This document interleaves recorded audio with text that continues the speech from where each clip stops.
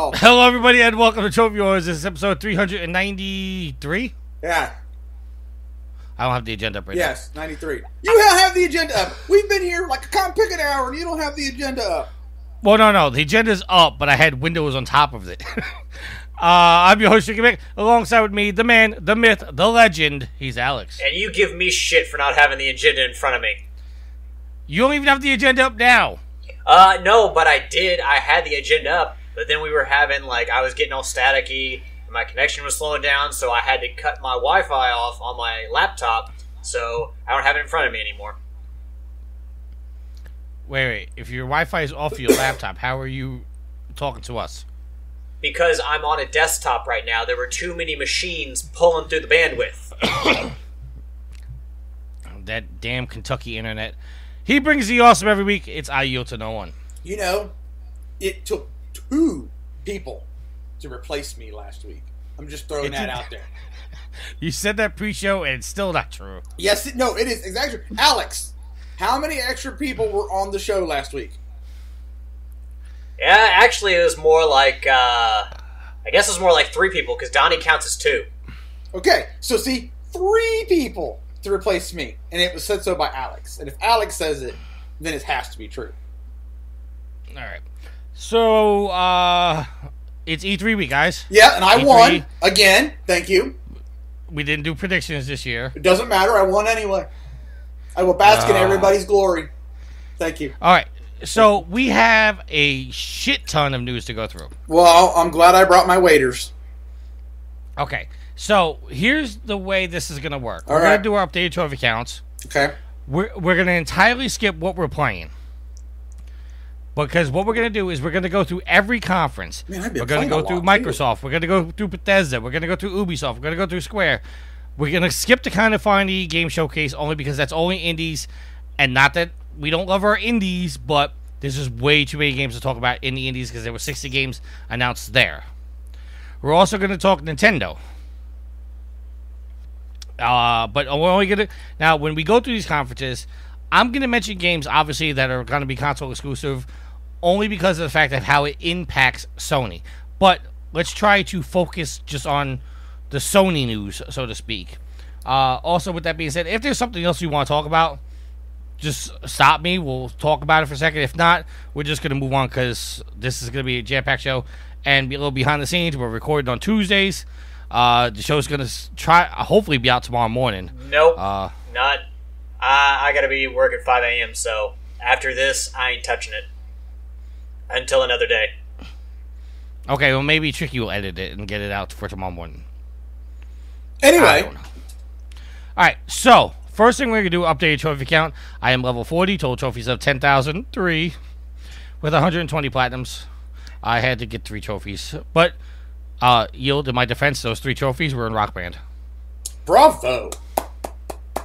So. And I'm still the better guitarist and bassist than you. You are not. I am so... I compare the stats. You're nowhere close to me. Alex, what are your trophies? Liar. Read them for me. I told you I didn't have the agenda. Alex is a level 31 with a trophy count of 6,865. That's a real sexy number right there. It is. It's nice. And 102 platinums in 101 games. 65 is a sexy number. Oh, it's not artificial like your 10,000. Yeah. Hey. Well, I hey, funny story. Actually, I have more than 10,003 trophies. If it isn't synced, it isn't there. Fair enough, and that's the way we're going to do this. But it broke my heart when I figured it out because my 10,000 trophy was not my 120th platinum. Because I have more. So whenever eventually I do sync up the Vita, it's going to be off. So maybe I'll just never sync up the Vita. Or maybe I'll just delete that and get the platinums again. Because it only took me 5 minutes each. Yield your trophies. I am a level 28. With a trophy count of 5793. And 90 platinums. In 90 games. Steve is level 15, total trophies of 2,158 with 11 platinums. And Sid is level 38, total trophies of 8,877 Hi, with Sid. 160. with 164 platinums. All right, so before we get going, I saw this question on Facebook. And somebody said, so evidently gamers are not allowed into E3 until 2 o'clock. Which posed the question, is like, why is everybody being held? Why are paying people being told they can't enter the conference until 2, while media and vendors can go in as early as 10? So, my question to you guys, do you think it's fair that they hold back the paying customers for 4 hours? Well, when did they officially open? E3 started technically yesterday or today. Well, I know, but I mean on their tickets, when does it say the doors open? 2 o'clock. Then they're not being held out. But the floor is open to everybody else until at 10 o'clock. So they gave the media a 4-hour quiet time before the masses came in. I see nothing wrong with that. Now, Alex, as a person that's gone to E3 as media, what do you think? I mean, it definitely helps. I mean, I think that if they advertise that, hey, you can't come in until this time, then you have nothing to complain about if you go ahead and buy the tickets. But as media, like, my first trip to PAX was hellacious. I mean, it was very overwhelming, as any, like, first experience of a conference can be. You kind of don't know where to go, and everywhere you turn, there's, like, lines for video games. So, was this only the first day or every day? This is every day. Oh, every day. I mean, people need to do their jobs, so if the journalists and the press need to get in there and see games before everybody else, before the public, I'm fine with that, because doing your job while other people are trying to play is really inconvenient, and it can actually prevent you from doing your job or slow you down. You know, when I went, I had, like, it was more of a laid-back atmosphere. We didn't have a schedule of what we had to cover. I mean, we made appointments and everything, but we weren't covering, like, every single game. We didn't have appointments to every big publisher, every platform holder. We kind of just went to the games we wanted to, talked to people we wanted to. But if you have to go to every developer and cover, like, 50-plus games or hundreds of games, you need time to be able to get from place to place. So, I mean, I don't have the problem with them just kind of keeping it to the media for a little while. And I'm sure the show floor is open late. So it's not like if people go in at 2 p.m., they're out, they have like an hour to go through the show floor and see everything they want. Actually, I'm looking up right now the E3 hours, show hours. All right, so, okay, industry badges. On Tuesday, it's 11 a.m., not 10, sorry, till 7 p.m. Wednesday is 9 a.m. to 7 p.m., and Thursday is 9 a.m. to 6 p.m. For people paying customers, Tuesday is 2 p.m. to 7 p.m., Wednesday is 12 p.m. to 7 p.m., and Thursday is 9 a.m. to 6 p.m., the same as industry.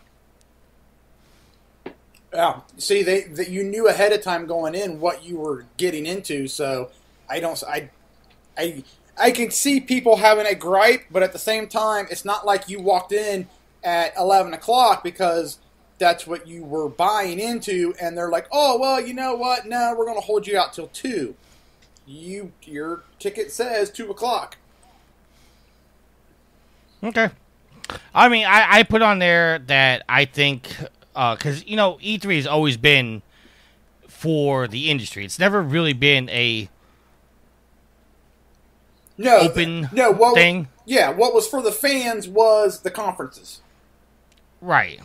So, I mean, me personally, you've heard over the years, people complain about how crowded it gets, that the industry people actually can't get to where they need to go to cover the event.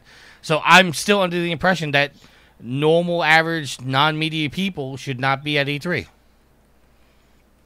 I'm sorry.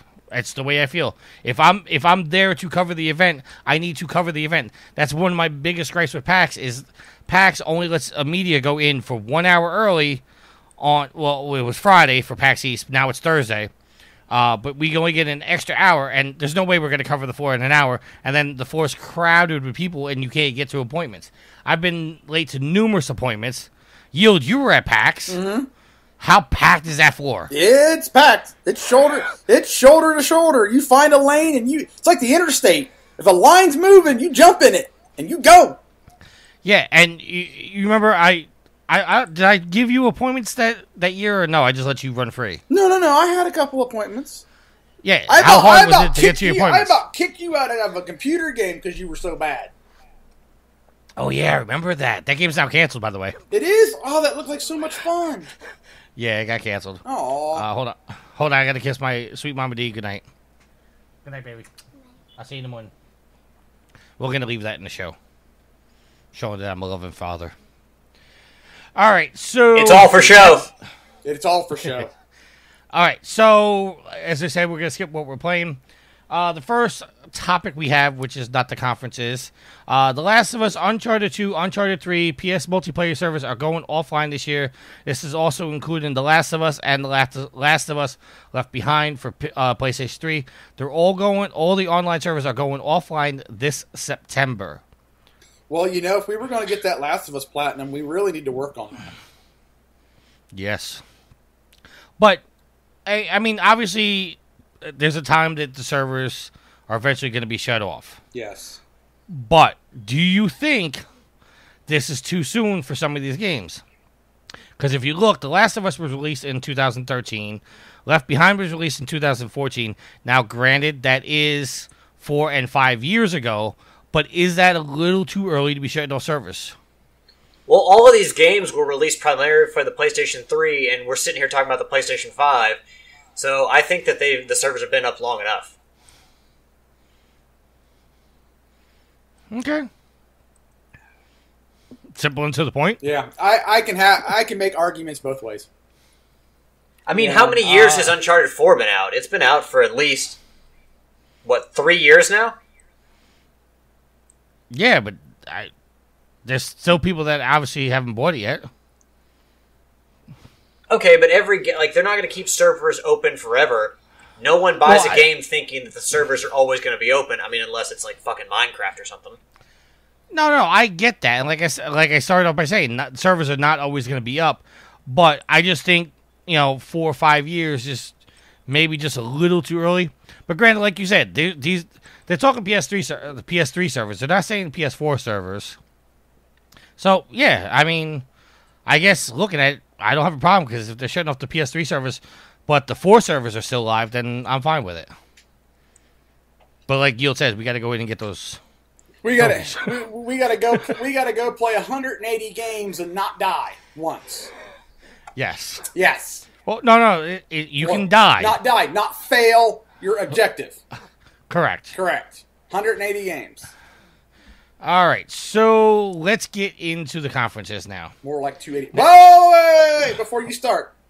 Uh-oh. Go ahead. I would like to state for the whoredom, I did not watch any of the conferences. Okay, continue.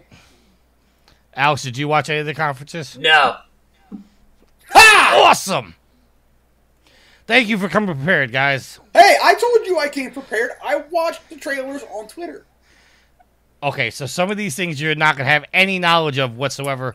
So absolutely not. But Tricky will go through it like he always does. I will be prepared. Okay, so what we're going to do... And Yield will give you his utmost opinions like he always does. So what we'll do is, instead of if I talk about a game that you want to talk about, we'll do this. If I mention the games that sound interesting, ask me about it, and I'll tell you about it. Sounds good. All right, so the first conference we're going to go to... All right, so what I'm going to do is I'm going to read the IGN article that covers the conference. Then I'm going to look over my notes to see if there's anything IGN didn't cover that should have been mentioned. Copy. All right, so according to the IGN article, the first thing is Project Scarlet, which is their new console. According to the conference, it's 4 times faster and stronger than the Xbox One X. It can handle 120 frames per second, 8K natively, and it's going to use a solid-state hard drive to run its virtual RAM.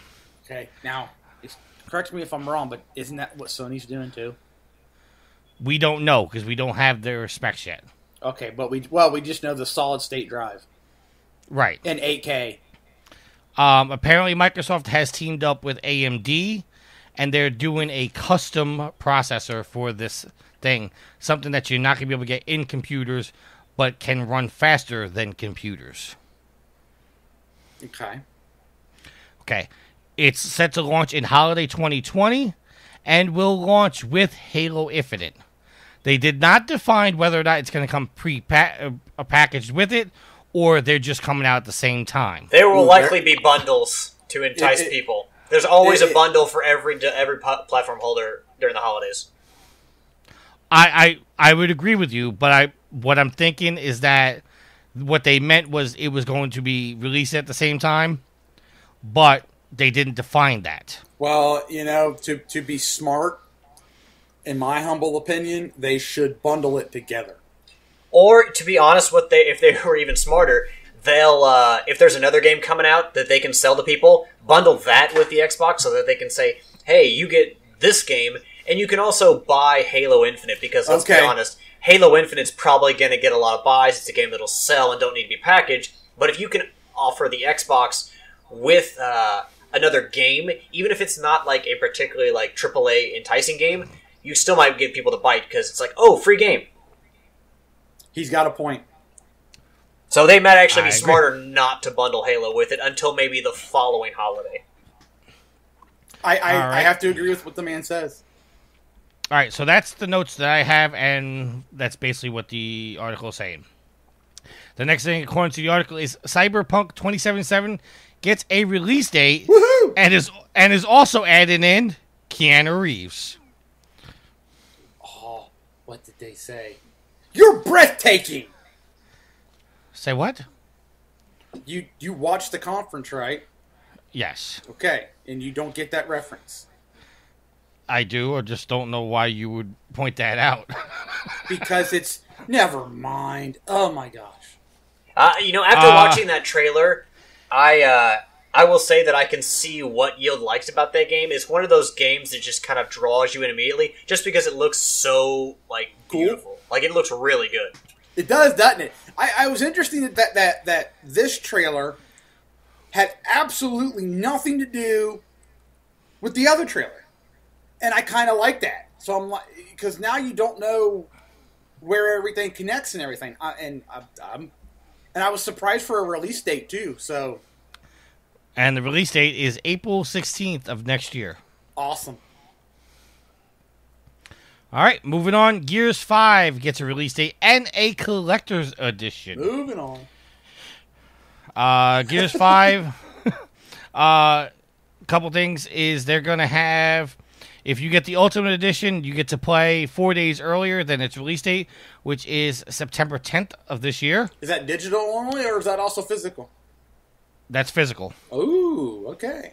They're going to have a tech test on July 17th, and they're going to have a horde test in August 19th.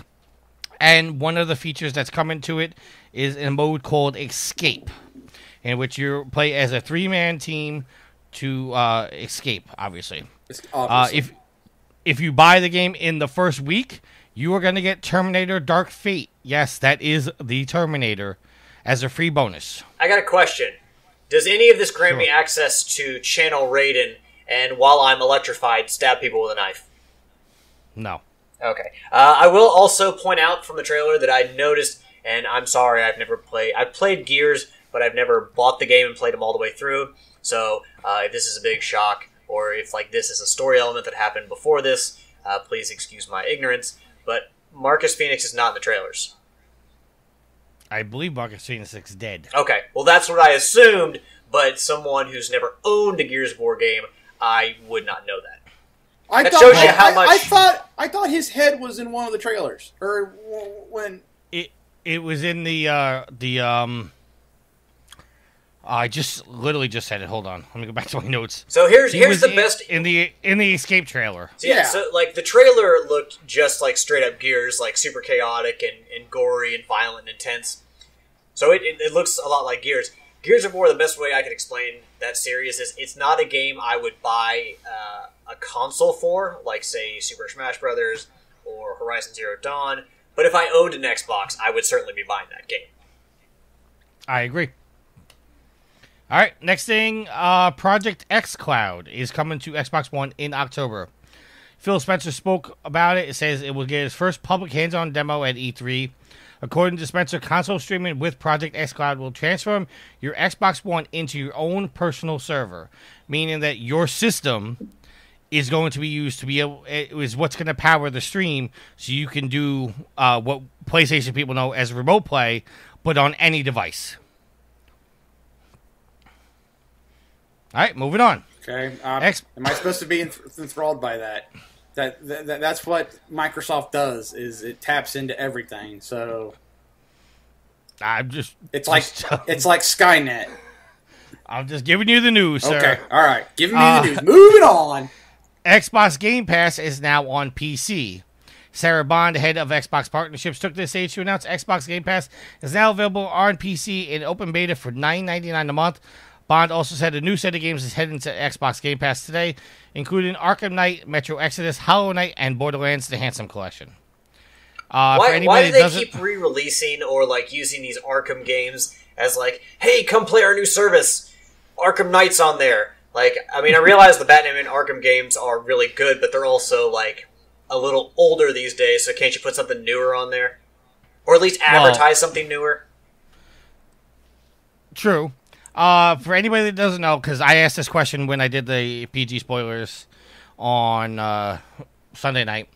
The way this is going to work is that the Game Pass now on PC is going to have 100 games that are optimized for the PC that is separate from the way Xbox Game Pass. Because if you have Xbox Game Pass, you could play the games that are play anywhere on your PC or wherever you want. But this Game Pass for PC is also tuned just straight for PC games. With that being said, the Master Chief Collection is also going. It's going to cost you $9.99 a month. If you get the Ultimate Game Pass, which is $15.99, it's going to give you the console Game Pass, the PC Game Pass, and Xbox Gold for $15 a month. So if you're going to get the Game Pass and you're going to get Xbox Gold, you might as well get this, because instead of paying $60 a year for Gold and, $120 a year for Game Pass, now you're paying $15 a month. And if you want to try it out, they have a $1 trial. Moving on. Elden Ring. Excuse me. Gesundheit. Elden Ring from Dark Souls developer and George R.R. Martin has been revealed. The people that made Dark Souls, Bloodborne, and Sekiro have officially announced their new game, Elden Ring, which will feature, quote, a new world from the Dark Souls director and the Game of Thrones author George R.R. Martin. I will say that, like, just looking over Microsoft's conference notes, they did a really good job of having, like, eye-catching names and really good-looking games. Because, like, you have the nostalgia of Battletoads, you have George R. R. Martin, who's, like, hot, obviously, because of Game of Thrones, and, well, obviously he wrote the books, and they become a huge TV, and now he's everywhere, TV, games, and movies, and everything. And they also had, like, Cyberpunk, which is a really good showpiece, because the game itself looks really good. You also have, like, Halo and Gears. So, like, looking over their conference, it, like, just, like, getting the items they had to have on there and, like, the names and the look that they had to get on there to grab attention, Microsoft did a really good job of getting, like, their best out there, especially after years of people saying, running behind Sony in console sales and being eclipsed by the Switch, and then people saying, pointing out that their first-party studios aren't really that good compared to Sony or Nintendo. I thought they did a really good job of getting their biggest possible names out there in the forefront for this conference. And, like, this Elden Ring is just another example of that, because who doesn't know, who plays games and doesn't know Dark Souls? And, most of us by now, even if you don't read the books, know who George R. R. Martin is. Yeah. I think this is where Sony not being at E3 hurt them. Because there are a lot of games that want to get out now. Hey, it's E3, we're going to get our name out. So you had Cyberpunk who, showed on Xbox. You have Borderlands 3 that came out and showed more on Xbox's conference. So I think this is what's going to hurt Sony. We've already seen these games. Yeah, you may show us when you do your little state of play or whatever you do down the road, but you're going to show us basically more of your exclusives. And I think this is what hurts Sony not being there. Just my opinion.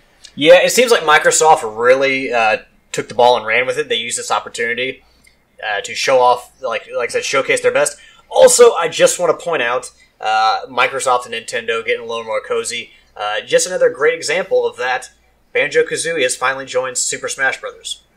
Spoiler! They are going to be a DLC character in the game, which is fantastic because it's pretty much like one of the, if not the number one request for that game.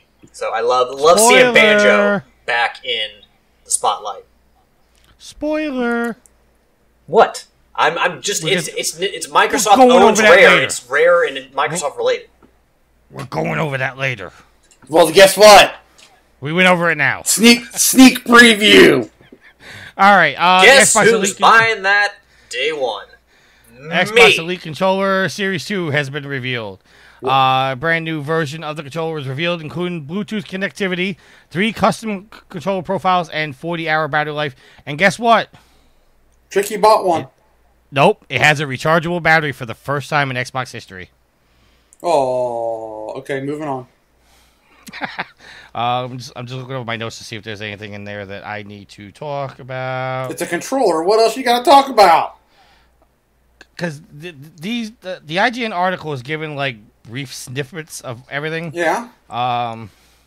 Nope, I'm good. Okay. Oh, I did have a note on here. Sorry, Kalai, because she just bought 2 of the Series 1 controllers literally the day before they announced this.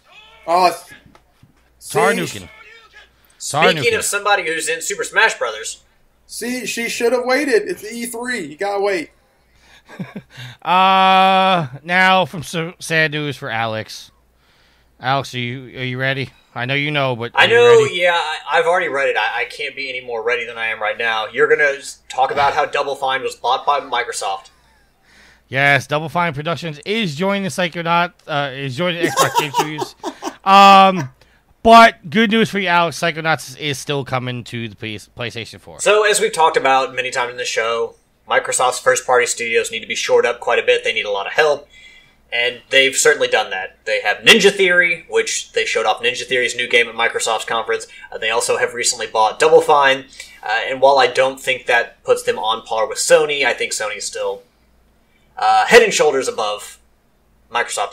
This is definitely a great pickup for them, and it's something they need to do, because they need more first-party studios, and someone like Tim Schafer and Double Fine bring a lot to the table, as do Ninja Theory. So I think that this is definitely a good thing for Xbox and a bad thing for the rest of us, because now we can't play their games unless that we own Microsoft console.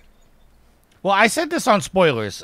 You kind of had to see this coming. Not that Xbox or Microsoft was going to buy Double Fine, but that somebody was going to buy Double Fine, because Double Fine basically started the whole Kickstart My Game movement.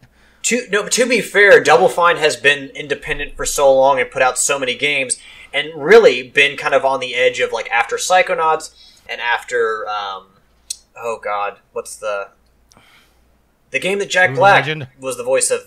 Brutal Legend. Brutal Legend. After those games didn't do well financially and they had to go to a download-only format, they really weren't like a sexy like pickup. Yes, they were talented, and yes, they could make really fun games. But after financially failing in certain areas, like, and for being independent so long, it wasn't necessarily an obvious choice. Like, for gamers and people who love to play their games, yes, it was an obvious choice. But from a standpoint of business, it may not actually have been one. Because Microsoft's acquisition of Rare, everyone would have thought that would have been amazing. It hasn't necessarily paid off because Rare's best days seem to be in the past. Well, all I'm saying is not necessarily at the time when they kickstarted their game were they appealing, but I'm saying Double Fine, like you just said, is a very talented studio. So you had to see that somebody somewhere was eventually going to pick them up, because it'd be a shame that we lost all that talent. That's all I'm saying. No, I mean, I agree. I just don't think that they were the obvious choice from, like, a platform holder standpoint. Everyone, like, gamers love, they like, Psychonauts and a lot of Double Fine's games have cult followings. Stacking. Yes, I love stacking. Costume Stacking's Quest. awesome. Costume Quest, yes. I just think that they weren't necessarily, like a pickup that a lot of people from the business side of things would have said, because they have, had a lot of games, or they've had, like, their biggest games just didn't hit. All right. So I watched the video of Tim Schafer kind of explaining that he was, that they were joining the Xbox studios, and that, that they've got employees that have been there 18, 19 years. So they've been independent for a good, probably 20 years. Didn't they celebrate their 20th year like last year or something? I'm not sure. Anyway, I remember them having it was like a big year for them. So being independent that long says of how talented they are, and the ability to get funding for their games. But I also think that at the same time, being independent that long, I don't think that was something that Tim Schafer was necessarily looking to sell Double Fine, because for the longest time, from what I can remember, he was very animate about staying independent. Yeah, he wanted to stay independent. I have a feeling that maybe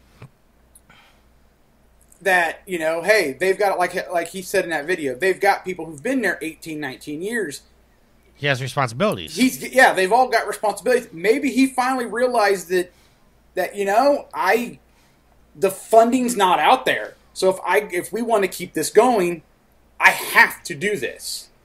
So, I mean, although I'm sad that we're not going to get Double Fine games from a sense of the fact of, if you're one console gamer, we're not going to get Double Fine's games. But at the same time, he's got to do what he's got to do to keep the business going. So I'm not upset by it. I'm just disappointed. Which is even worse. Well, I mean, it is what it is. I mean, it is what it is. I mean... All right, just in the interest of time, we got to move on. Okay, move on. Dragon Ball Project Z is now Dragon Ball Z Kakarot. Kakarot. Whatever. If you're going to say it right. You're lucky Donnie's not here. That's going to come out in early 2020. Awesome. The Outer Worlds has gotten a release date. It's October 25th of this year. You're just going to glaze over that? Man. Over what? The Dragon Ball Z Kakarot. Nobody gives a shit about Dragon Ball Z except for you and Donnie and Frosty. Whatever. There was a hesitation there, almost no response. I mean, honestly, I used to get excited for Dragon Ball Z games way back in the day, but after the first batch of them were awful or just disappointing in general, I stopped even paying attention to them. Well, I mean, I'm hoping for a good one, I'm not an RPG guy. This is supposed to be an RPG, and I like Dragon Ball, so I'm going to keep my eye on it. I'll probably get it. All right. Okay, you can move on. The Outer Worlds has got the release date of October 25th of this year. You can pre-order it now. Go check out the trailer for that. I did. Did you understand what the heck was being done? Not a freaking thing. Okay, I'm glad I'm not the only one. Okay, we can move on then. Bleeding Edge has been revealed from the Heavenly Sword and Hellblade developer Ninja Theory. It is a 4v4 multiplayer melee action game. Its technical beta begins on June 27th. Okay. And that game looks super over the top. I don't know. I think of Overwatch when I hear that, when I see that game. I don't know how the mechanics work differently, but all the characters are really different, and there's a lot of variety, and they're super over the top action. I saw someone get punched into a train with a face that mashed the player who got into it. So it looks nuts. And knowing that it comes from Ninja Theory, this looks a lot different than what they've ever done, especially since most of their stuff, or really all their stuff, has been kind of single player focused and story focused. This kind of runs the almost feels like Guerrilla Games with going to Horizon Zero Dawn from Killzone. All right. Ori and the Will of the Wisps has gotten a release date, and that's February 11th of next year. I will not be playing that game because there was a big-ass fucking spider chasing you through the out the level, and that's not me. The game that has... You know another game you're not going to be playing. Which is that? Is Jedi Fallen Order. You know what? We'll get to that in a minute. All right, we'll get to that in a minute. Well, not in a minute, because Bethesda's up next. Well, no, because it was... They showed this... They showed this during the Microsoft trailer conference. So, game that me and Yield are excited for. Lego Star Wars, the Skywalker Saga has been revealed. Whoop, whoop. It's going to incorporate all 9 major movies. And I say major only because I'm not including Solo and Rogue One. I don't know. I read a little something where it wouldn't be surprising if there's like a level or something. For that. Well, it just says all 9 films. Yeah. That may be DLC or something. I don't know. Well, yeah. When they say all 9 films, they're talking the main stories. They're not talking Rogue One and Solo. Right. Tales of Arise has been announced. It's coming in 2020 to Xbox One and PC. Okay. In a major news, Phantasy Star Online 2 is heading to the West. It will be available in 2020. Oh my God! It's going to be free to play and cross play. I have no idea what that is. I just wanted to face some excitement. I think it's a old school Saturn game. See, I didn't have a Saturn. I had cool consoles. And Battletoads has been revealed, revealing its 3-player co-op gameplay, which will feature bosses, platforming puzzles, and intense beat-em-up action. I don't really know, if I like the style that they've chosen to go with. I mean, I don't want realistic. I want cartoony. I want stylized. So I'm glad they went that route. I'm just not really, they almost look too goofy. I mean, I realize they're giant fighting frogs and toads, so they're going to look silly. But I almost think it looks too goofy, so I'm not really super down with how they've decided to draw the Battletoads or to style them. But I do love the fact that they are making a new Battletoads game, because that is a series that deserves some love. I think that they also... looks like some, from a different perspective, but there are some, speeder bike sections. So the one thing they can't do with this game is they gotta find that balance. They have to make it challenging, but they can't drive people away with that old school hard-ass difficulty that made the first bunch of Battletoads games so, frustrating. Alright, so that's the end of the article, but the article did post up, a trailer, or links to trailers for the rest of the games. We're going to go through this as quick as possible. Borderlands 3 was shown. They also announced that DLC for Borderlands 2 is coming out, but you will need the Handsome Collection for the PS4 to play the DLC. Then apparently the Borderlands 2 DLC is going to link you into Borderlands 3. I thought it was also available for the PS3 Borderlands 2. Not that I'm aware of. Oh, I must have misheard that. If that's true, I did not hear that. Okay. So again, take all this information. I mean, because so much news has come out in the last couple of days that something might have been missed. So Yield, you might be right, or I might be right. I'm not gonna. Well, I don't know. I like I said, I can't remember where I heard it. It was in a trailer or something, but I thought that it was available for the Handsome Jack collection and for Borderlands 2.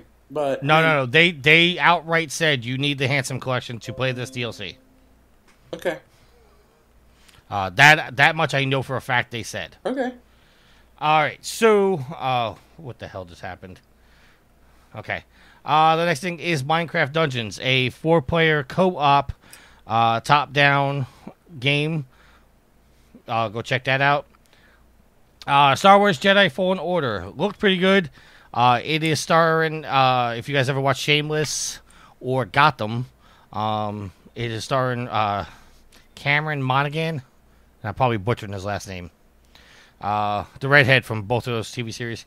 And it's also going to have Forrest Whitaker reprising his role from Rogue One. So, Yield, you said you weren't too impressed with it. No, I wasn't. I mean, it's a Star Wars game, and I like Star Wars, so I'll be getting it. But seeing the Wookiee and seeing the facial stuff in that game, it looked a little off. It did, and it looked a little last gen. It looked like Force Unleashed, maybe a little bit better, but it did not look like something that should be coming out this late on the PlayStation 4, Xbox One life cycle. It looked a little off. And so that was my first take from it. The second take from it is I can see they're already trying to have a extremely strong Jedi, like in Force Unleashed, that would probably seem a lot stronger than Vader should be. And in this timeline, it makes it a little hard to go with. And I say this because you remember from Force Awakens at the very beginning where Ren stops the bolt blast midair and holds it. In that trailer, that's one of that Jedi's powers. Stop the bolt blast. He pulls the guy up, sticks the guy in front of it, and I'm just like, yeah, that got me a little weird too. I was like, how the hell is he doing that? If you're already doing that, to me, then that lessens what Kylo does in the movies because we've already seen it. That, to me, that was a point in the movie of, holy cow, that's how strong this guy is. No one's ever done that. And now we're incorporating it in a game that's years before that's ever done. Yeah, because this game is taking place between Order 66 and A New Hope. Yeah. So I'm just like, so those are my two glaring marks against this game.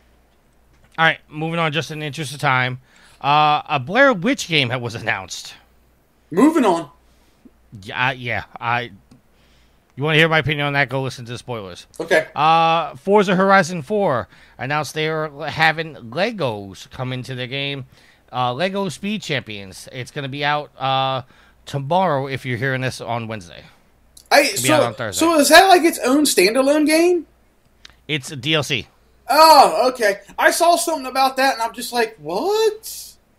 The next game is Spiritfarer.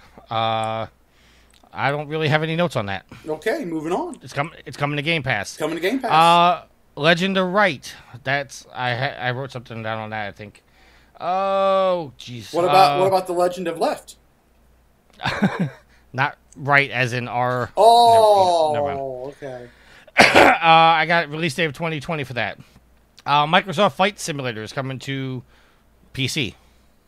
Awesome. Looks good, but I don't know why it was on an E3 conference. Age of Empires 2 Definitive Edition in full 4K. I like that game. It's coming to Game Pass. I'll play it. Wasteland 3 was announced. No notes on that. 12 minutes. Game seemed interesting. Think Groundhog Day murder mystery. The same 12 minutes keeps repeating, and you have to solve the mystery. Unique concept. I like it. At least in concept. Yeah. 12 minutes. Not 12 minutes. Away to the Woods. Shell shaded deer adventure. That's the best way I can describe it. Cell shaded deer adventure. Never had that before. I'm just honestly, if I've never heard it before and it's that kind of out there, I'm like, all right, I'll give it my time. State of Decay 2. I know I have notes for this somewhere. State of Decay 2. Hopefully it's on your notebook. I got 4 pages of notes. Did you not keep them in order? I went in order, but the online article is not in the same order as my notes are, so I'm having to look to see on my notes where it was. Epic fail. They should have just went in order of the conference. I know they're having some kind of DLC with it. I remember that. I just don't. DLC, and the DLC is going to be in with Game Pass. Dying Light 2, we saw a new trailer for that. Troy Baker is doing the lead voice for it. Gears Pop, mobile game. Look kind of cool if you're interested in mobile games. And like Gears, you want to try out Gears? There you go. And the last thing for the Microsoft conference was Crossfire X, which I think is interesting. It is kind of Crossfire, you got caught up in the crossfire. Thank you, Alex. I was thinking the exact same thing. If you have not seen the trailer for it, go check it out. It looks like a badass game. It is coming to the Xbox One first, and will feature cross-play and cross-platform stuff. I couldn't think of the right word at the time. All right, so Microsoft is done. Let's move on to Bethesda. And the dumpster fire that it was. Okay, Bethesda. Again, going to go from the article, then I'm going to go off my notes. Doom Eternal release date has been announced. It's November 22nd. Its new multiplayer battle mode is a 2v1 face-off between 2 player-controlled demons and 1 slayer. Looks pretty cool. I'm not a Doom guy because I'm not a first-person guy. It's going to get a cool collector's edition, which includes a real helmet, which I saw priced at close to $300. Yes. The Sounder developer announces their new game called Deathloop. It's a first-person action game around the eternal struggle between 2 rival assassins stuck in a vicious Lupin cycle. That actually looked pretty fucking cool. Yeah, it had a very grindhouse feel to it, especially with the aesthetics they used to, like, with the title card and everything. I liked the trailer, but I'm still confused at what the heck I'm supposed to do. I think this is just supposed to get you excited. Like, you hear that, Arcane Studios, guys who did Dishonored. New game, alright, it's not Dishonored. I'll definitely, let me see this. And I think that, like, just the action and the craziness of the trailer is supposed to hook you in for now, and they'll tell us what we're doing later. Fallout 76 is getting a Battle Royale mode. Oh, boy, I saw some fallout of this on the internet. Called Nuclear Winter. It's a 52-player Battle Royale mode that is free to all Fallout 76 players. If you're hearing this, you have some time, because there is a free trial for Fallout 76. It's free for a week, starting on Monday, June 10th, which was yesterday as of this recording. And all players are going to be able to play Nuclear Winter. Yield, what was the fallout? There weren't very many people happy that this is a battle royal. They also announced 76 is bringing back human NPCs. There is new quests, and the new update called Wastelanders is free. All right, moving on. The Evil Within's developer is a new game, Ghostwire Tokyo, has been announced. It's a paranormal action-adventure game set in Tokyo where players are disappearing for unknown reasons. Creative director hinted that the players will be able to, quote, encounter, quote, conspiracies and the occult, end quote. In my notes, I labeled it as, hold on, I just want to make sure I word this right, Supernatural Dustin. Supernatural what? Dustin. Like okay. Like the Thanos snap. So I watched this trailer because the internet and my Twitter feed was going bonkers. I was getting everybody like, oh my god. So I watched this trailer and I walked away from this trailer like I did Death Stranding. What the hell is going on? What the hell did I just watch? Everyone else has seen what Kojima's doing with Death Stranding and be like, hey, let's be just as vague. Now, I will say I was a little bit more intrigued with this game than I was walking away from Death Stranding, but still, what did I just see? So, this game goes in the we'll just keep an eye on category. Well, there's a lot of that going on, because I feel like, especially with what we've seen and talked about so far, it's like, all these trailers look really good, so we're setting ourselves up for some real disappointment here if a lot of these games don't pull through. I will say, one of the coolest pieces of imagery from this trailer is when you have, like, towards the end, like, the mask, the almost, like, demon mask, and it kind of, like, transitions into someone eating ramen, and, like, the mask going, like, melting into the liquid. That was really fucking awesome. So, like, that was cool. As far as trailers go, like, it's a really good-looking trailer, like, just so many, like, the Cyberpunk, like, so many of these trailers, Deathloop, so... Are these games actually going to be that good? I mean, at this point, like, we're just getting these eye-catching trailers without a whole lot of substance to it. All right, moving on. And I'm not cutting people off. I'm just trying to keep going because we're almost an hour in already, and we still have 3 more conferences to go through. Elder Scrolls Blades is coming to the Switch. If if you like Elder Scrolls Blades for the mobile, it's coming to your Switch. Free to play, as always. And you're going to be able to transfer your saves from the phone to the Switch. Well, that's a cool feature. Bravo. Commander Keen is coming to mobile. How keen is it? I don't know. But he's a commander, so it's got to be keen. Okay, Rage 2, Rise of the Ghost. Go watch the trailer because there was a cheat code montage. You're going to be able to get a new vehicle called the Armadillo. Rise of the Ghost expansion, and you're going to be able to get portable mech. Hey, everybody likes a portable mech. Next thing is Wolfenstein Cyber Pilot VR. That's coming out in July. Youngblood is another game. It's bigger than ever. Customized for co-op or single player. Paris is occupied, and that's coming out July 26th. Okay. Orion, they showed their tech. Be able to stream their games. It's going to use 40% less bandwidth. Reduce the cost, and max settings are no matter what device you're using. Go check that out if you're interested in that. Elder Scrolls Online elsewhere. They have some news about that. Fallout Shelter, they have over 110 million people playing that now. And for Doom, if you want to get more involved in Doom, go to slayersclub.com, and they're going to have more information at QuakeCon, but apparently they're also doing a convention called DoomCon as well. Anybody want to talk about anything else with Bethesda? I'll just say overall that there's a lot of promise to this conference. It's just with Bethesda, it's kind of always a crapshoot with what you get. I agree. And it's also worth noting they did come out and admit that they royally screwed up with the release of Fallout 76. Well, at least they admitted it. Yeah, they outright said, listen, we screwed that up.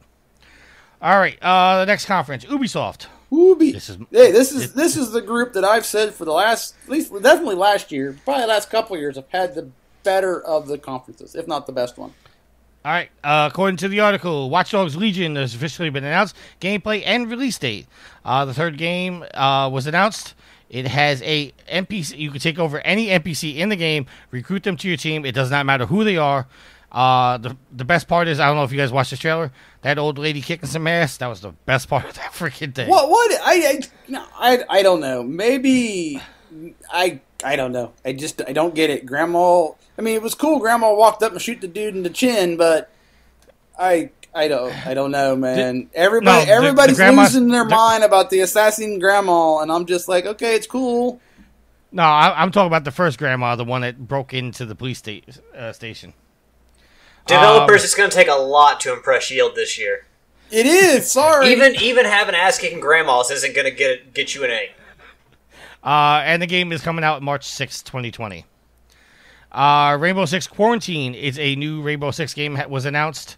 It's a 3-player tactical co-op game coming early 2020. Quarantine will pit a squad of players against a deadly parasite.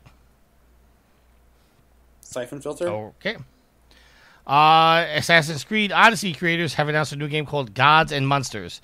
Gods and Monsters is an upcoming game from the creators of Assassin's Creed Odyssey. It's coming February 25th, 2020. The trailer didn't reveal much about the game, but you can go check out articles for more information. Basically, it says when humans have a problem, they turn to the gods. When the gods have a problem, they turn to you. My e-boner moment of the time, Division 2's Year 1 roadmap. Boy, did I get a lot of information. If you're interested in playing, as of tomorrow of this recording, if this show comes out on Wednesday, there is 3 days full, 3 days where you can play the game for free for everybody. Episode 1 of their Year 1 pass is coming out in July. It's a new main mission. It's going to take place in the zoo. You're going to be chasing down the last remaining outcast leader. And yeah, episode 2 will come out in the fall. You're going to the Pentagon. And episode 3, while they didn't fully say it, they showed a trailer in which you're going to be in Coney Island back in New York, hunting a former Division brother. They also announced that their Division movie is going to be released on Netflix. Is it a movie or a TV series? movie. Ah, okay. When I heard about that, I was like, The Division would lend itself to a good movie. Yes. They already had one on. If you have Amazon Prime, they already have a video for the first one. Oh, or a really? movie for the first one. Yeah, it's like a 30-minute movie, basically showing 3 different people getting activated. Oh, Pretty okay. Cool. Ghost Recon Breakpoint beta is coming in September. That's going to start in September 5th. Ubisoft did announce their new subscription service. It is for PC players. You're going to have access to Ubisoft's library of 100 plus games, as well as all DLC and additional content for $15 a month. It will launch in September 3rd, and also will be available on Stadia in 2020, or Stadia. I don't know how you say that properly. Google's new platform. Yes. Roller Champions has been announced. It's a new 3 versus 3 player online multiplayer roller derby game. Think the best way I can describe it, think Rocket League in roller derby. Okay, I saw the trailer and I was like, it looked intriguing, but I'm like, so what am I supposed to do? I mean, I saw them at the end, after the whole little montage of skating around and the kid's in the stands and she's out there doing her thing and she jumps and like dunks it through a horizontal hoop. I'm like, is it like roller skating but basketball? Basically. So we kind of glossed over the cost of you play. I told Plus. you, stop me. Well, $14.99 a month. Do we think that's too much to ask for access to 100 plus games and DLC? Well, it's 100 plus games starting off. Plus, you get access to all the games as they come out too. But is $14.99 is $15 too much just to play Ubisoft games? Because let's be honest, is really anybody who plays games, do they just play games from one developer? I mean, if you have think of, even if you own a Nintendo console, you're probably playing games from other people. From that standpoint, you are correct. But we talked about. I'm sorry, you go ahead. Well, but I will say, the last several years, Ubisoft has put out some quality games that a lot of people are gravitating towards. $15 a month for 100. Works out to 100. It's $180 a year. So $180 a year. You're starting out with 100 games, Tricky? 100 backlog games plus all new games as they come out. Okay, so 100 backlog games plus all the games that are coming out. So if you are a PC gamer, and if there are some games that are coming out that you like, Rainbow Six, Ghost Recon, something like that, I would say is probably very well worth your money. If you are, I would probably say most gamers where you might dabble in one game and then you've got your other developers for you grab games from. To commit $180 to, that's probably a lot. You would have to be a really big Ubisoft fan. Well, let's put it in perspective like this. This, in an entire year, would cost you more than paying for the online services to Nintendo, Microsoft, and Sony combined. Oh, well, since you put it that way. I mean, yes, they're going to give you access to all these games. Problem is that you're not going to play 100 plus games at a time. Yeah, you may play them over time, but are you just going to stop playing games from other developers? I mean, at least with PlayStation Plus, they give you 2 games a month, and there's actually a legitimate chance that you'll finish both those games in the month. He makes valid points, Tricky. I can't argue with him.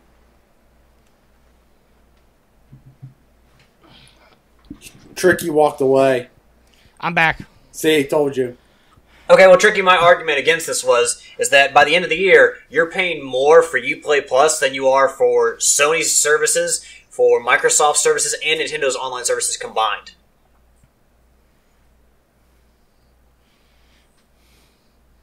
No, because What service are you talking about? Like the online services? Plus, Yeah, Nintendo's online service, and I guess Xbox Gold. I don't know what their service is. Xbox Gold. Live. I guess that's Live. Yeah. Xbox Live is $60 a year. PlayStation Plus is It's $60 $60 a year. So a that's year. $120. And Nintendo, even at their highest one, is what, 30? I thought it was 20. Yeah, I thought it was 20. It might be 20. So you're looking at right there $140. I mean, if you're right, Alex. I can't dispute that. Yeah, that's why I was like, I can't argue with them. But if you're a big Ubisoft fan, Then it's worth it. I said that. because what I'm looking at right now. Okay, just on my notes: Watch Dogs, Brawlhalla, Ghost Recon, Army of Wolves, Just Dance, For Honor, Rainbow Six, Division 2. Skull and Bones. Say what? Skull and Bones. Well, okay, but I'm just saying, in the games that they announced for E3, let's just say, Skull and Bones argument, you're going to play every one of those games? Skull and Bones Then, is yeah, the pass announced is it's coming for you. out next year. Okay, so adding Skull and Bones. If you're going to play every single one of those games, yeah, I'd pay the $15 a month. But again, this is just for PC. This isn't for consoles. So, I mean, it's a whole other conversation there. Well, I guess another way to look at it is if you're going to buy 3 Ubisoft games a year, then potentially this is worth it because that, Well, that was our argument last week, as I said, if you're going to buy one Ubisoft game a year, because when we thought it was going to be $60 a year, then it's worth it. Ubisoft is essentially making sure you buy at least one of their games a year, but in exchange, they're actually going to let you play all their games. So, I mean, I like some of Ubisoft's games. I like Ubisoft more than I like, EA or Activision. So, like, overall, like, I have a very positive view of them as a third-party developer. But $180 a year, I mean, that's a lot to be paying to one developer. To be honest, I would not be surprised within the next week to a month we actually hear that there's actually a yearly price that's discounted. I mean, it would make sense, but, I'm assuming they would come out with that at first, unless they're waiting to see whether or not people are down with this price, and then waiting for backlash and going to try to kind of save some face. All right, moving on. Do you guys watch It's Sunny? It's Always Sunny? I do, yes.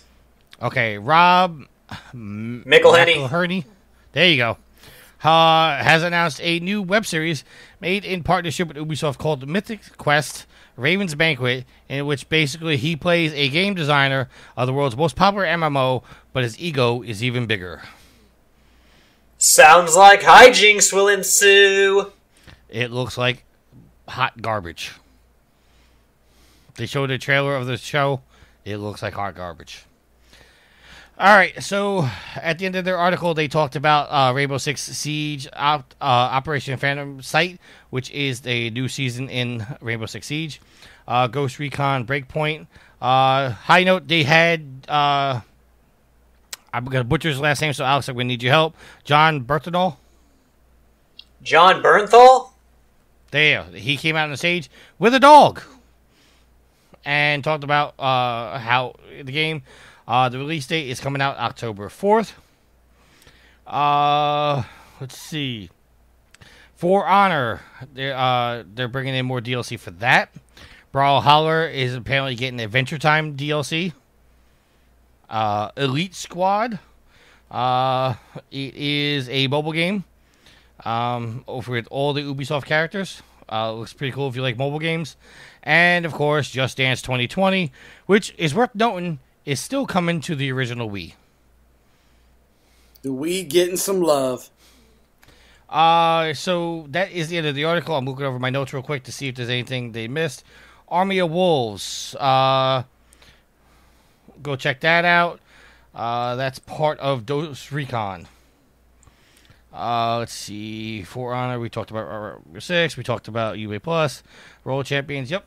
That's the end of Ubisoft. Final notes on Ubisoft, anybody? No. I mean, they feel a little naked without the Assassin's Creed. Also, fuck them for not announcing a new Splinter Cell. Yeah, a lot of people were disappointed about that. All right. You know what I'm disappointed about? That Sony's not there? Yeah, no siphon filter. I said Sony, not shitty games. You bite your tongue, you blasphemous bastard. You know, that was just a little too easy, Yield. I know it was. You kind of set me up for that one. That's all right. Everybody gets a freebie. 2 more conferences to go. Two Square. more. Final Fantasy VII remake is coming out on March 20th. They show some gameplay. Finally, a release date. And it's also worth noting it's coming out on 2 Blu-ray discs. Is it coming out on 2 discs? I heard it was being episodic. You know, I've never actually seen that in news. I've only heard rumors of that. Okay. I'm just asking.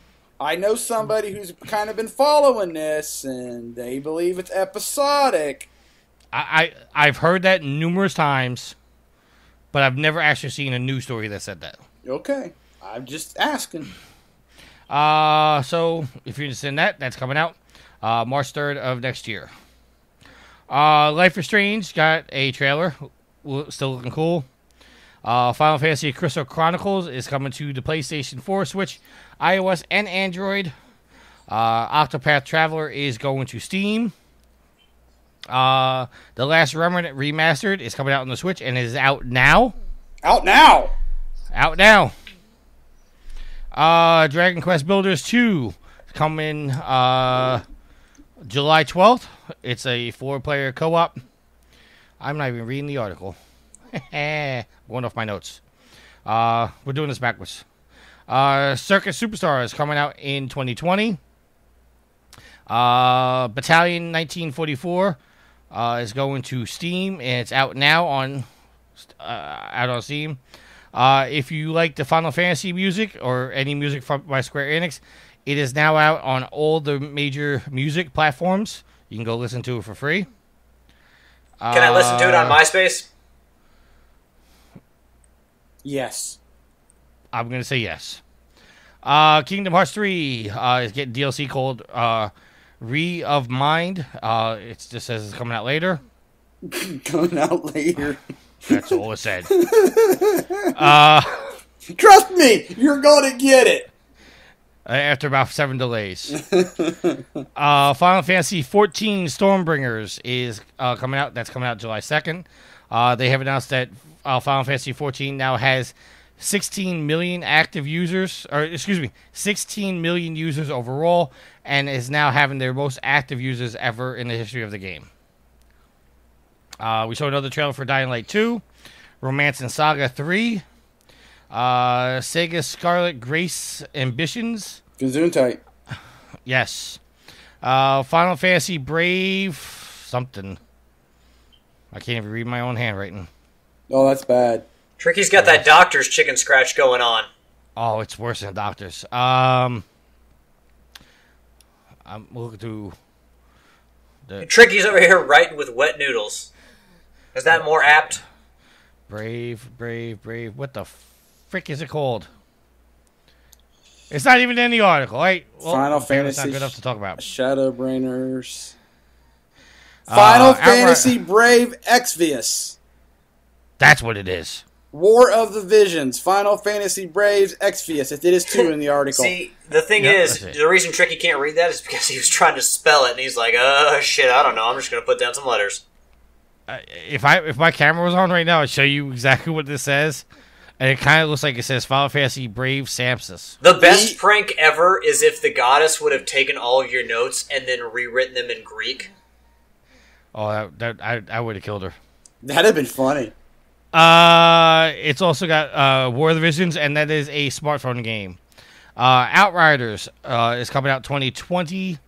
Let me go back to the article real quick. Still don't know. Outriders is made by... Oh, geez, I just saw it. Gears of War Judgment people. People can fly. It's a dark modern shooter. It's coming out in 2020. People can fly. People who made Gears of War Judgment and Bulletstorm. Yes. The next thing I have is Oniaki. You still haven't gotten to the two important ones unless you're saving them for the end. I'm going in my notes right now. Okay, all right. Final Fantasy VIII is getting a remake. There's the first one. And the Avengers trailer. Okay, can I go? You want to do your thing first, or can I go? Let me do my thing first. Okay, do your thing first, because I want to go. Because I have a feeling me and you are going to say the exact same things. Probably. All right, so the game is called Marvel Avengers. Not Marvel's Avengers, Marvel Avengers. It is coming out on May 15th of next year. It's an original story. And we have some big names doing the characters. I did not get the name of Captain America, but Travis Willingham is playing Thor. Troy Baker is playing Hulk. Laura Bailey is playing Black Widow. Nolan North is playing Iron Man. It's a 4-player online game. All new content, including new characters, will be free. There's no loot box or pay to win. And there's going to be a PlayStation exclusive and an early beta. Yield, the floor is yours, sir. Okay. Well, I didn't know it was a 4-player online thing, so that's kind of a bad thing. So my first thing is, it gave me the same feeling that Fallen Order did. It doesn't look like the end of a life cycle PlayStation 4 or Xbox One game. Did you feel the same? I felt like the character animations were completely jacked up. Okay. But hold on. What I saw online, and I'm not agreeing with, is a lot of people are complaining about the character designs because they don't look like the characters from the movies. Okay, I was going to get to that. Okay. What I say to that is the characters from the movie don't look like the characters from the comics. So shut up about that. This is their own version of the way the characters look. You have to just get past the fact that 10 years of who you think Iron Man is not who Iron Man is. Yield, I'm sorry. Okay, so I was going to kind of say that, and not to that extent, but I was going to say when you see this trailer, you're like, that's not Thor, that's not Captain America, Black Widow, Iron Man. Those aren't the people that you're used to. My take on it was, you're not going to get those likenesses and you're not going to get those voices because you're not going to be able to afford that. Yeah, so you're not getting Robert Downey Jr. sit down and do a voiceover for a game. No, you're not. Not with the popularity he had. Now, before Iron Man, yeah, you probably would. But now, no, because he's going to want a certain amount of money. Anyway, it just... For all the hype there's this Marvel Avengers game coming, and I know you were super excited for it. That you didn't hear nothing last year, so you were waiting for this to come out. And to me, it didn't hit a lot of notes. The only note that it hit was, hey, look, we got some really good voice actors behind it, so. That can at least make you go, well, the voice acting will be spot on. They will do a very good job of telling the story that way. The best that they can from their character standpoint.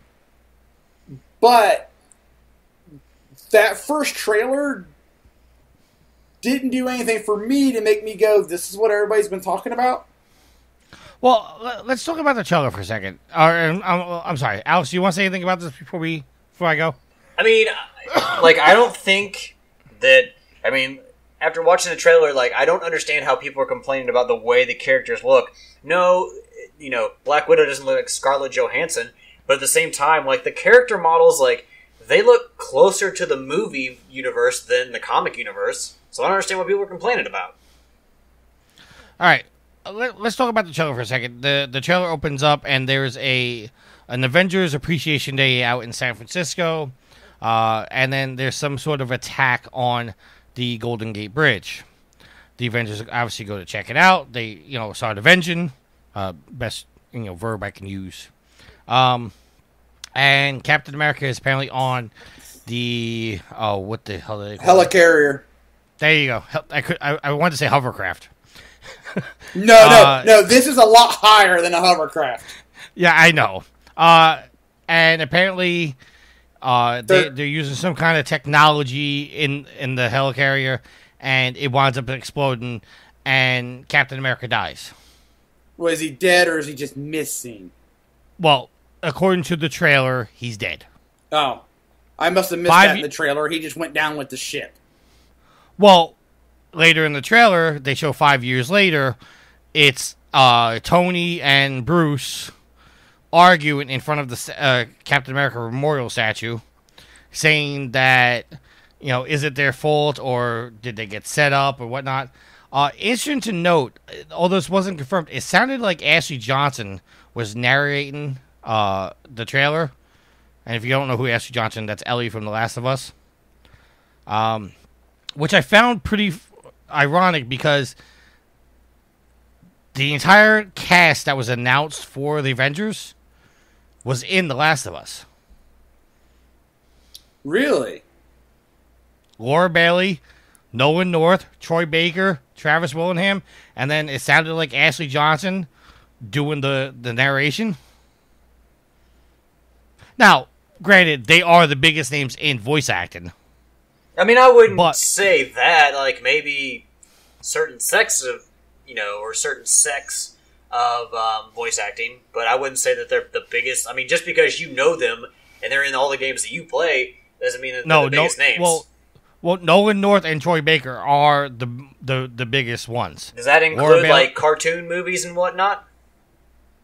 Or are we just talking about video games? Video games. But, obviously they go out and do other things. I mean, Troy Baker has done Batman, he's done Joker, he's done numerous characters. Apparently, like, Ashley Johnson, I'd forgotten this, but she was in the original Avengers movie. Yes, she was. In 2012. Right. So it would make sense that, she would have a part in this. But, the trailer, like I said, going back to the trailer, it picks up with Tony and Bruce arguing over, is it their fault? And then they showed it, after they showed off that trailer, they came out, they talked a little bit. Then they showed off another trailer in which they also revealed that Ant-Man was going to be in it. But not. Oh God, what's Paul Rudd? What's the character? Wait, are you thinking? Are you saying? Do you mean to say Scott Lang or Hank Pym? Hank Pym is the original.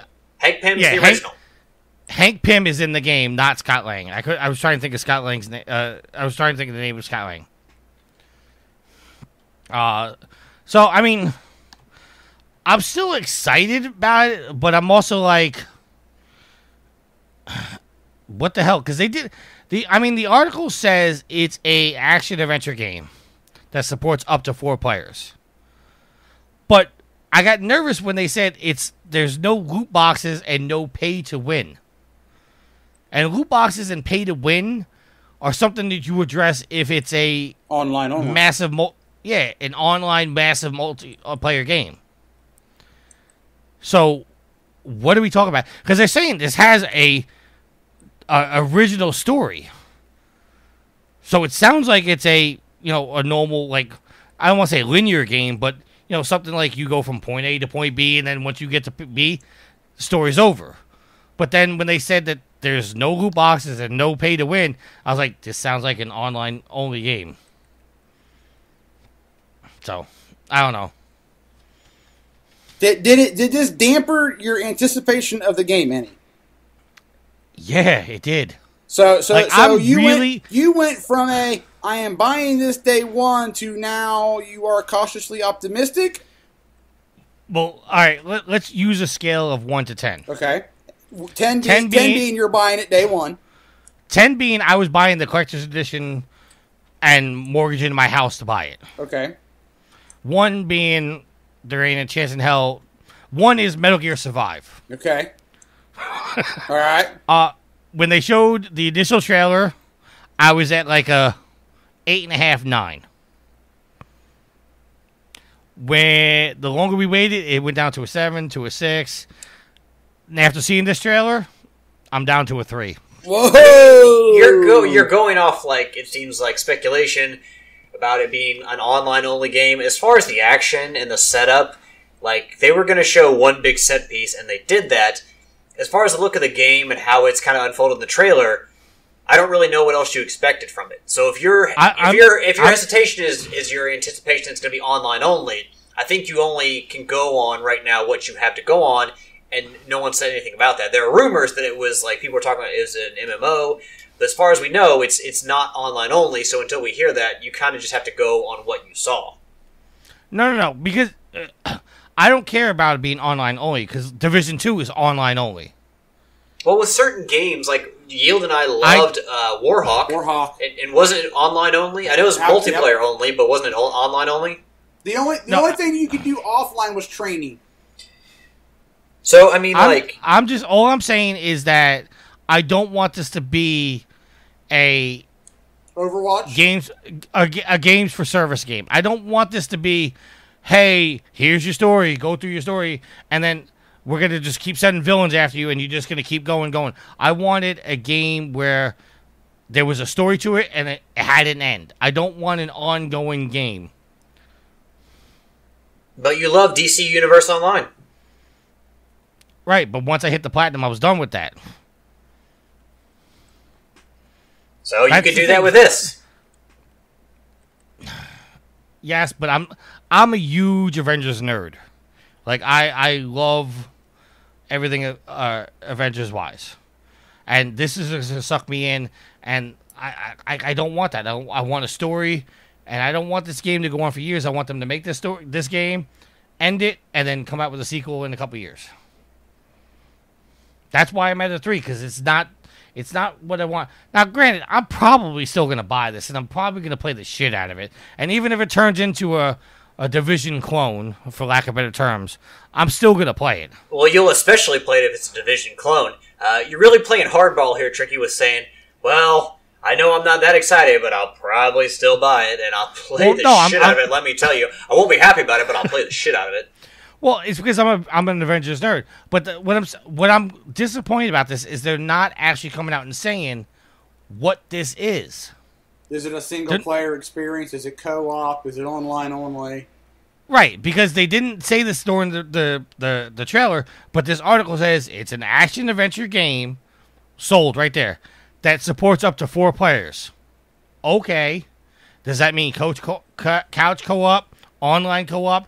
Is this a game for service game? God, I hope it would be split screen. That'd be fun.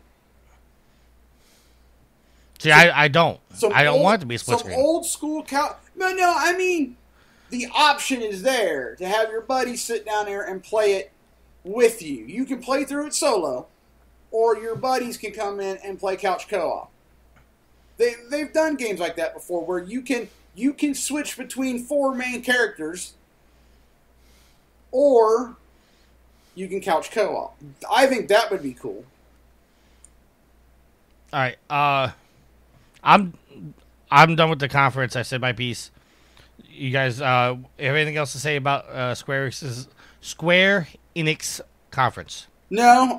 The only thing that I will say is with the Final Fantasy VIII remastered being announced, I hope they don't make them wait as long as they did for 7. All right. So let's get into the Nintendo conference. Again, going back to the article first, not my notes. In a what the fuck moment, Zelda Breath of the Wild sequel is in development.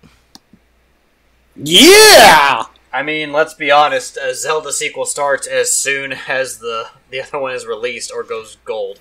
Well, no, Tricky and I were talking before you got here, Alex. There hasn't, and correct me if I'm wrong, there hasn't really been a Zelda sequel since Zelda 2. Because all the other Zeldas have been their own story somewhere in the timeline, rather either forwards or backwards. Yeah, but 2 really wasn't a sequel to the first one either. Wasn't it? I didn't play much of it because it kept kicking my butt, and I got confused. I watched a guy do a speed run of it. He beat the game in 2 hours. I hate him. Yeah, I was cursing the guy out the entire time. I was like, how could you be this good? Because he never picked up the candle. He went through every dungeon in the dark. Yeah. So, no details were revealed. Just saw the trailer. Animal Crossing New Horizons is delayed until 2020. We saw a trailer for that. In the spoiler news earlier that Alex revealed, Super Smash Bros. Is getting Ultimate DLC characters from Dragon Quest and Banjo and Kazooie. It's about damn time. They should have been there a long time ago. Did you watch the trailer? I did, yes. Where Duck Hunt as like a troll. Yeah, like they did. They trolled everybody. It's exactly what they did with the King K. Rool reveal, because King DDD showed up. It was Donkey Kong and Diddy Kong in their house, and then King DDD shows up, and it's like, oh, that's it. And all of a sudden, from behind, King K. Rool just comes and smacks the shit out of him. So that was the King K. Rool reveal. So this was like, King K. Rool was actually in this, hanging out with Donkey Kong and Diddy Kong. And you look out the window, it's like, oh, it's fucking Duck Hunt. But, I mean, clearly they're revealing a new character, so they're not going to just, I mean, these are all, like, well, Duck Hunt's not, but they're all rare characters, so you had to kind of know that Banjo-Kazooie was coming, especially since the Golden Jiggy went through the room, like, bounced on the floor of Donkey Kong's house. It wasn't like they were just going to, you know, leave you that crumb and then not pay it off. All right. Legend of Zelda Link's Awakening remake has been announced and has a release date of September 20th this year. It was also announced that the game will feature a neat dungeon builder tool that will allow you to create your own areas. I'm picking up. I've never actually played Link's Awakening. I'm going to build your own dungeons.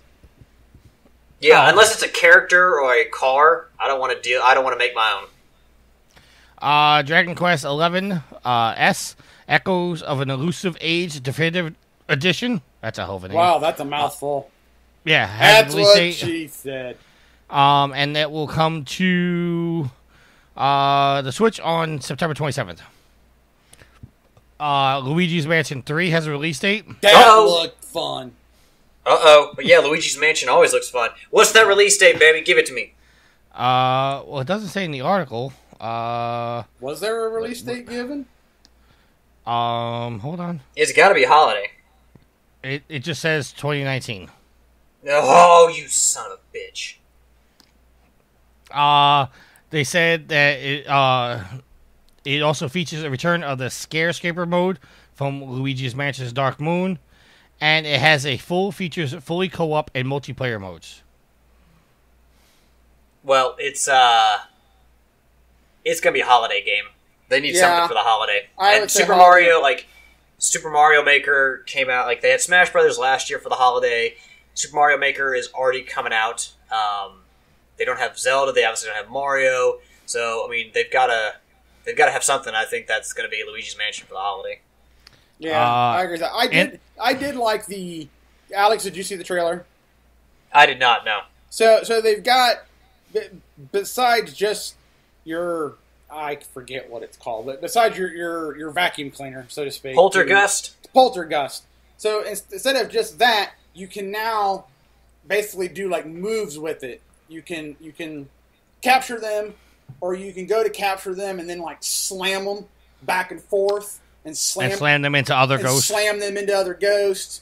You've got a projectile, like a plunger, that you can use to, grab it. Pull open doors and break chests and other stuff like that. So I'm like, well, that's cool. I like that addition seemed to fit well in that game.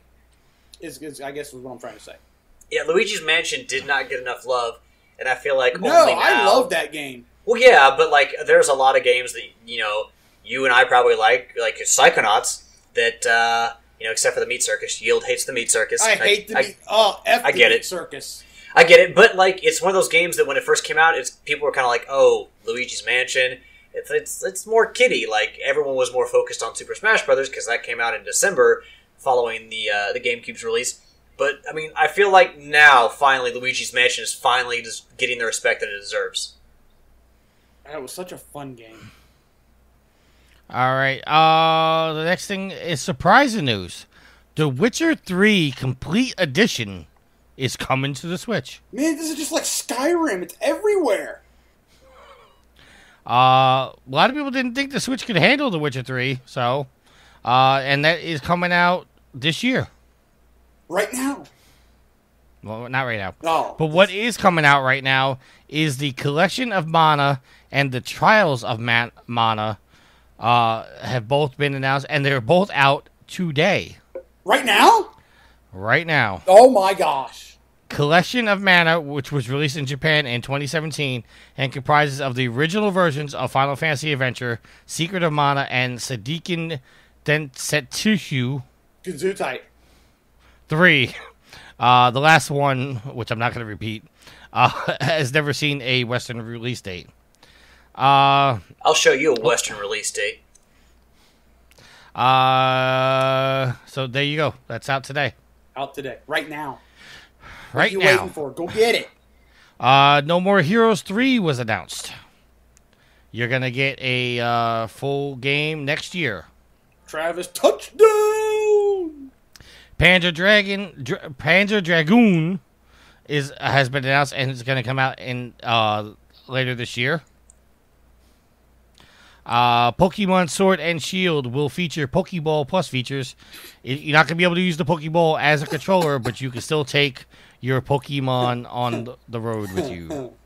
So the two new legendaries that they showed off, no, I don't know if they showed them off at E3, but the two wolves, the one with the sword in his mouth and the one with the shield for the mane, they look cool, but my first thought when seeing them was, that looks like somebody cut Amaterasu from Okami in half, or at least created two wolves based on that one awesome sun goddess. Which means, hopefully, Amaterasu in Super Smash Bros. Confirmed. Okay. Cadence of Hyrule, The Crypt of the Necrodancer has coming out. It's coming out this week. If you want to know what this is, it kind of looks like a combination of Link characters with Patapon. You know, Tricky, can I ask you a question real quick? Sure. Why aren't we best friends in Pokemon Go? We are. No, we're not. You haven't sent me enough gifts, or opened my gifts enough. Well, to be honest, I haven't played Pokemon Go in about 3 months. I know. Okay, I'll start playing more for you, okay? Yeah, Jared of Trophy Horse Facebook page fame. Jared's dead to me. He stopped playing. He stopped opening my gifts. Damn it. Well, he'll hear this because he commented last week about how he heard me breathing through the microphone. Which, I got to tell you, when I edit the show, I don't hear the breathing. Oh, I do. So I can't take it out because I don't hear it, and it's not even spiking on my end. So I don't know why it does that. I'm gonna research and find that out. Turn up your audio or turn down the sensitivity on your mic. Turn it up. I can show you my screen right now, and I'll show you it. There's not even a spike in there. Yeah, but you don't have to spike. You can still hear the sound, even if there's not like a bump or something. I promise you. I believe you because obviously somebody else told you or told me. But I'm telling you, when I edit it, I don't hear it and I don't see it, so I can't take it out. Are you listening? Right. Are you listening to like every second of the shows? Yes. Well then, I'll play back my audio when we get done here. I'll play it back, and you can hear exactly what I hear. All right, so that is the end of the article, but they do have some links to the other things. Astral Train, you go check that out. Ultimate Alliance 3, which is coming out July 19th. Empire Sin, which I don't have in my notes at all. I don't know why. Why don't I have anything on that? I don't know. It's not important. Fire Emblem 3 Houses. Just 3? 3 houses. 3 houses. Contra Road Course. Apparently, that's out today. Contra what? Oh, excuse me. Hold on. Contra Road Core is coming out September 24th. but all the previous games are out right now in a big collection. Yes, the Contra Anniversary Collection came out today as of recording. Yes. Yes. We already talked about The Witcher 3. Resident Evil 5 and 6 are coming. Or are out. I don't know. I didn't put down a release date for that one. Been out for many years. Many. I mean for Switch. Fall 2019 I got. The Mana Trilogy Collection we talked about. Dark Crystal Age of Resistance Tactics. Don't have that in my notes anywhere. And that's it. That's it. That's the conference. That's the conferences. E3 is officially done. Yes. So, we are an hour and 40 minutes into the show, gentlemen. So let it be done. Well, we have just one more thing to take care of. One more thing. Our topic of the week. We talked about this last week. No, it's been changed. What did we talk about last week? The topic of the week that you had on the agenda. Oh, no, that got erased. That got erased. How about we just make the rest of this show the topic of the week? Well, the basic... this is quick. It's real favorite quick. news coming out of E3. What was the best things you liked, Alex, coming out? Honestly, like, I have wanted Banjo. I know, like, I kind of went on and on about the show, but I cannot say how excited I am about, Banjo-Kazooie coming out for Super Smash Brothers. It's something I've wanted for years and years now. If we could get the Battletoads in there, my head would explode. But, like, that was, like... Because I figured it was a good move and enough people wanted it, but I also didn't think, like, with all the rumors of Steve from fucking Minecraft being in there, I never thought that they would actually do it. It's kind of one of those things they were on the precipice of, like, hey, they could do this, or hey, they could really fuck this up and not do it. But they did it, and I'm happy, because I really enjoyed the Banjo games, and I like Banjo-Kazooie as characters, too, and I think they fit right in with Smash Brothers. So, but, I mean, everything else, it was kind of like, I expected it, or, it was something that looked really good, but also at the same time, it's like, this is just kind of made to look good in a trailer. Who knows how it's going to look in the future? So without Sony being in there, I would have to say that Banjo-Kazooie being in Smash Brothers is my favorite part. Although I would have to give, like, my saddest part, and, I'm happy for Tim Schafer and Double Fine, but it would have to be Double Fine being bought by Microsoft, because that means now I can't play their games unless I buy an Xbox, which I have never done and probably will never do. Well, there's also a chance it's going to come to Switch, now that they have the partnership. Very true, you sly dog. Yield, your favorite E3 announcements.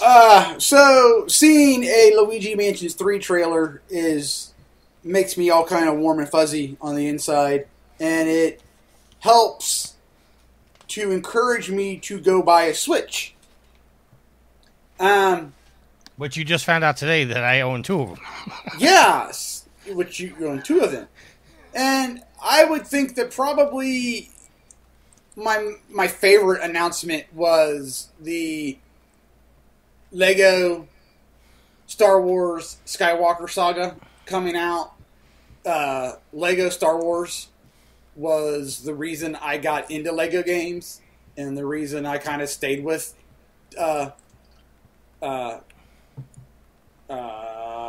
Traveler's Tale. So I'm all for that. Even though I am kind of Legoed out, it's Star Wars, and I am more than willing to go back into this. The interesting thing it will they add voice actors for the original trilogy and the prequel, or will they stay with their trademark, goofy cutscenes without the voiceover? But either way, the trailer was cool for it. I'm sold on it. My favorite news is just basically Sony just trolling the hell out of everybody after everybody made their announcements. I thought it was hysterical that they announced that that one game from Microsoft that was coming to the West for the first time. It was announced and everybody was all hype, and then Sony just steadily and softly just announced the release for Final Fantasy VII Remake just like 5 minutes later. It's like, boom, there goes your wind out of your sail. No, but I'm joking, obviously. A lot of the news was surprising. Like, I didn't expect them to announce a Breath of the Wild sequel so soon. I mean, we kind of expected that to come. I expected more. I really like the Cyberpunk trailer, but I don't know, something about that game just doesn't have me too interested. I definitely want to try Crossfire X. I mean, I'm telling you, go check out the trailer for that game. That game looks ridiculous. Well, as for Cyberpunk, I'm not like sold day one on it yet, but I'm excited to see what more they're going to do with it. I want to see. You got your first trailer, and then we got some gameplay. Now this is a totally different trailer. I would like to see some more gameplay. So sorry, continue. No, it's just go check out Crossfire X. Like I said, that game looks ridiculous, and apparently it's like the biggest game in the world in the Eastern Hemisphere. And nobody heard about it. I mean, I've heard of it, just didn't know about it. But apparently now it's coming across, to the West. I'm hyped to see that. I'm a little upset it's going to Xbox first, and then eventually probably have to wait another year to play it after it comes. But overall, I was very impressed with all the conferences. Microsoft did good, and you know how tough it is for me to give them credit. But the one thing that I will say negatively out of E3 was I was very surprised that Microsoft didn't really put the hammer down and announce exclusive games. They announced some, but everything was a world premiere and nothing was confirmed whether it was exclusive or it was coming to the PlayStation 4. I mean, obviously we know Ninja Theory's game is staying exclusive. Battletoads. Yeah. That, like, all we know, their first party studios, those stuff's gonna stay exclusive. But even when they announced, you didn't get that surprise like Horizon, right? It's like they played it safe. But to be fair, give Microsoft some credit this year, because in the past they've been known for trying to point out that huge division between their online services and Sony's services. And what they did was they just put out the biggest third-party games that were going to be on their console, but also on Sony's. So this is them focusing more on their own in-house developed stuff, which I think you have to get them credit for. You do, but I think they played it too safe. Honestly, I don't think that buying Double Fine and making a Battletoads game in this day and age, 2 decades after they were relevant, I don't think that's playing it safe. But I mean, okay, I'm not to shit on Battletoads, but does anybody really give a shit about Battletoads anymore? A lot of people probably do, because think about how many people grew up with Battletoads. All right, you know what? I'm going to lose this battle again because I said the same thing on spoilers. My personal opinion, I mean, even Microsoft took a shot at Sony, in my opinion. Maybe, I was told I was wrong, but Microsoft said, this is the only place you're going to see the most trailers and the most games on any stage this year. Which obviously was a shot at Sony because they were not there. Well, we'll have to wait until Sony does a conference. Well, you know they're going to. I firmly believe Sony's either going to be at Paris Games Week, or there's going to be a PSX, or they're going to GDC. One of these conferences, Tokyo Game Show, or they just might stealth announce everything. But I firmly believe we're going to get a PlayStation 5 announcement this year. I damn sure think that we're going to see it by the end of the year. Released? No. See the console. Okay. I don't see the console. I see the console coming out the same time as Xbox next year. I believe that. Yeah, holiday 2020. And honestly, I think Sony made a good move by not going to this E3, because they were able to sit back, hear all the announcements, and make adjustments as they need. Because I think they got, for lack of better terms, I think they got the shit kicked in when Microsoft announced their Xbox One X, and they realized, like, oh shit, like, Microsoft's really putting power into the system, so they went back to the drawing board. They let Microsoft announce what happened, what's going on with the new system, and now Sony can adjust and, make their own announcement and blow it out of the water. All right, so that's it. I'm going to forego the normal housekeeping this week because the shows are a little long. You already know all the housekeeping. We'll start doing it again next week. Just go check out the site, go check out the YouTube, go check out the Twitch, go check out the other podcasts, go check out Patreon, Amazon, all that stuff, Extra Life. You've heard us say it before. We're going to go straight to shout-outs. Alex, your shout-out, sir.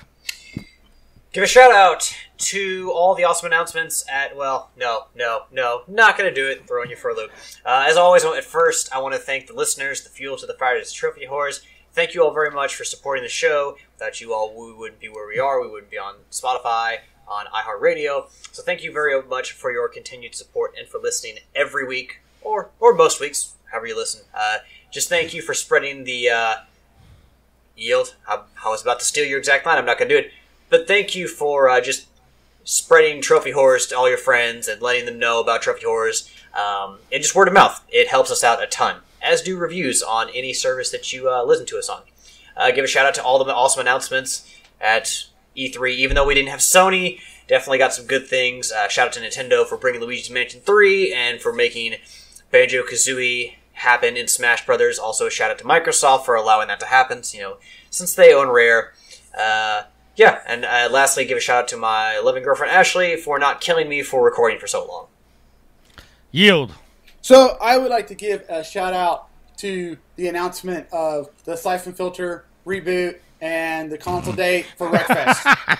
Oh, wait, that didn't happen this year. Did not happen. No, didn't happen. I actually am bummed that I didn't get a console release date for Wreckfest. I'm a little disappointed.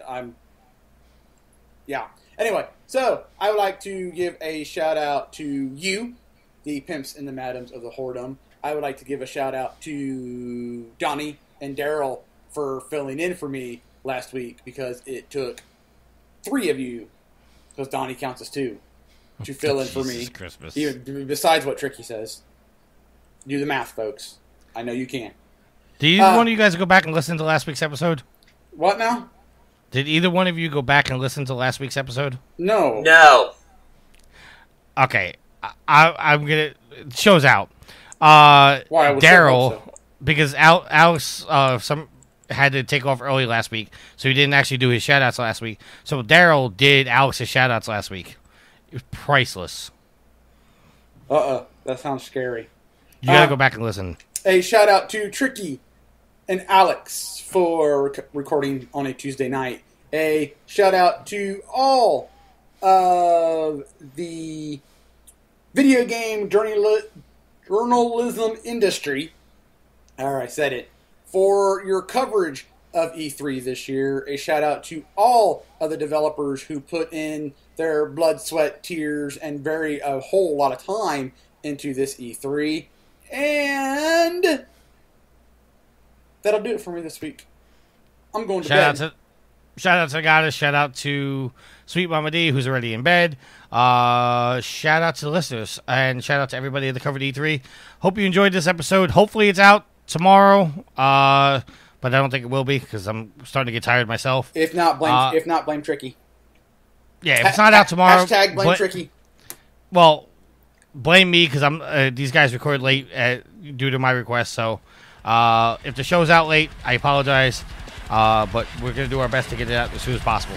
All right, so if there's nothing else, until next week, happy trophy hunting. Have fun. Later!